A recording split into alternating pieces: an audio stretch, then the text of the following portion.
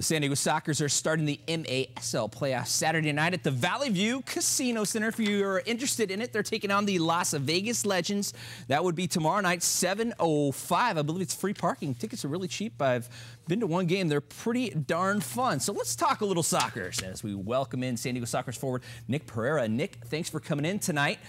And this is your second stint with the Sockers. You weren't around last year when Las Vegas knocked them out in the round of 16. I'm sure there's a little revenge on everybody's mind in the locker room. Is that not true? Yeah, I mean it's a franchise we don't get along with particularly well. We don't really like them, and they definitely don't like us. So it didn't take me long to notice that we weren't the best of friends. Would rivalry be like a good thing between you and Las Vegas? Yeah, it's a little bit of a Pacquiao-Mayweather thing. It's rivalry, but we kind of hate each other, so it's a little bit more than that. Okay. Well, Nick, according to Wikipedia, you speak 5 different languages and played all over the world. I have to ask you, speaking 5 different languages, I guess has helped you a lot, and I'm guessing you're not short of people that want to hang out with you because you basically are their translator.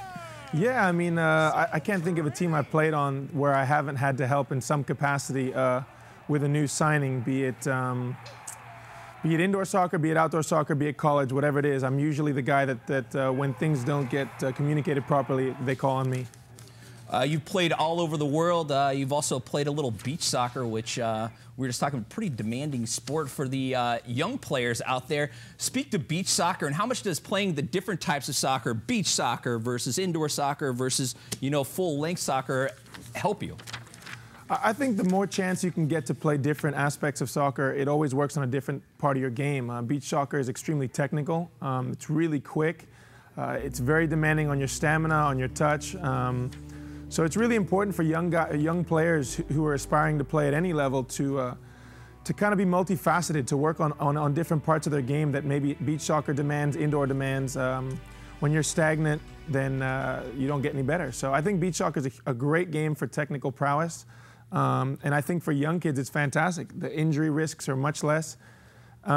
It's really amazing in San Diego. Obviously, we have the whole coast, so it's really fun. And beach soccer, we were just talking about there in the break room. I mean, people don't realize. I mean, we've all run on the beach here. It's hard. It's running on the beach plus kicking a ball that doesn't go very far. Yeah, I mean, the FIFA regulates the sand to make sure it's a certain depth, so it's really, really deep. You can't dribble because the ball gets stuck, so you've got to lift the ball out. You're usually fighting somebody off. It's really tough. I mean, it's 3 periods of 12 minutes, and you are exhausted after a game. Now, you're a very interesting story. You were born in Spain, lived in Belgium, and then walked onto the UCSB men's soccer team where you helped to win the 2006 championship where you were named MVP. All I can think of is just perseverance with you. Yeah, I mean, I don't know. I'm a taller guy. I'm not supremely athletic. I'm not exactly the quickest guy. So I've always kind of had a lot of haters. It's always been difficult for me to kind of, look at that haircut. It's always been difficult for me to fit in. So it's always taken me a while to kind of find my niche. But usually when I put my mind to the task and I like to win and I hate not to win, I always kind of try and find a way to make it work. Interesting story on how did you end up at UCSB? I mean, you were living in Belgium. How'd you end up as a gaucho?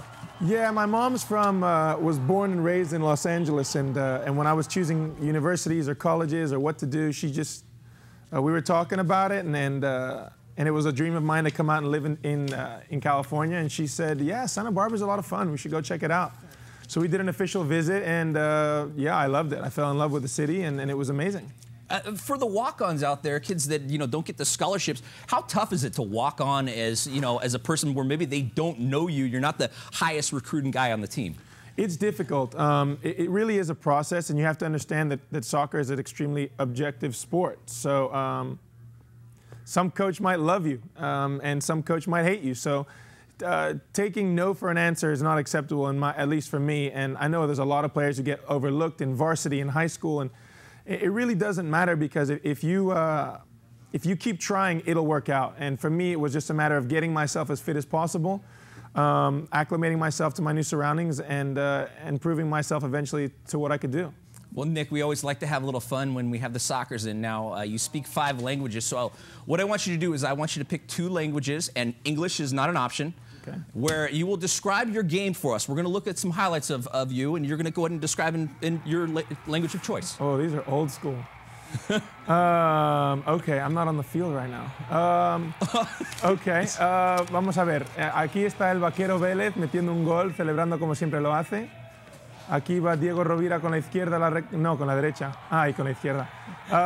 So we got Spanish knocked out. Let me try French, but I'm not seeing me, man. I'm not getting motivated. You know, I think they used the wrong colors. It's okay. This is the wrong year. 77 is a different guy.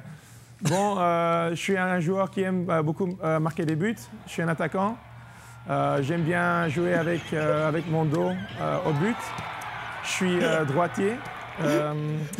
Parfois, je mets des buts aussi avec ma gauche, mais surtout avec la droite. Oh, I think we have people right? hitting the SAP button on their remotes right now, wondering what's going on. All right, Nick, we're going to throw up the board one more time. Why should people come out and check out the Sockers tomorrow night against Las Vegas? It's going to be a great match. Losers go home. We hate each other. There's definitely going to be some fireworks. There's going to be a lot of goals. You'll get to see my buddy Chris in goal.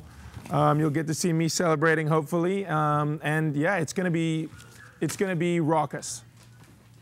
All right, Nick, thank you very much for coming in. Check out the San Diego Sockers tomorrow. Nick, great sport, speaking 5 different languages. Wow. He says he speaks 6 actually impressive. now. And Portuguese as well, so yeah. He's going places. Knocked it out of the park. All right. All right. Thank you, Rick. You got it. See you.